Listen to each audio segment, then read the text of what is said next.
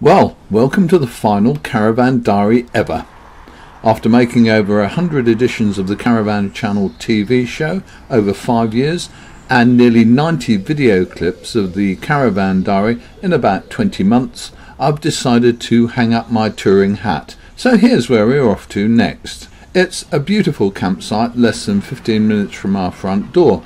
It has a relatively small touring area, plus an even smaller adults-only touring section.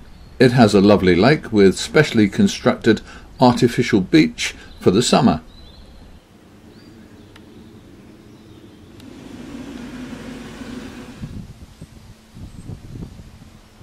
It has wooded areas you can stroll through, and you'll eventually come to a proper football field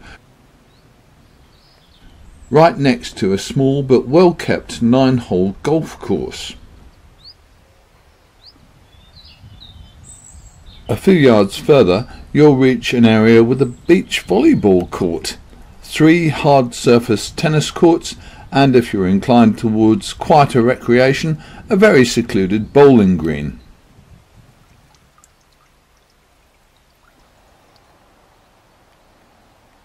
What else? Well, it has static or holiday caravans, all owned by individuals with no hires or hire fleet, set out in well-maintained and attractive settings.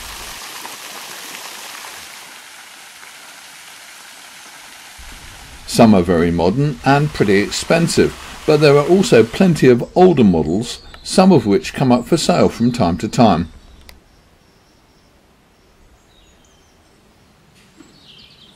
And at the beginning of August, when we usually stop touring while sites are jammed with holidaymakers, we bought one of those older caravans. Over the past 2 or 3 years of making my Caravan Diary videos, one of the things that's become increasingly clear is the number of people moving to really just seasonal sites. It's actually gone to the extent now that on some sites you have a walk round on a Sunday evening and you see maybe 20 or 30% of the pitches are occupied by unoccupied seasonally pitched caravans.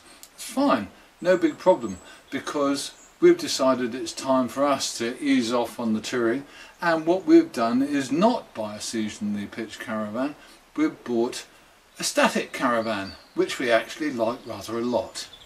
Statics compared to seasonally pitched caravans do give you one thing, and that's a huge amount of space in comparison with a touring caravan, even a touring caravan like the Bailey Retreat that's actually been designed to stand in one spot.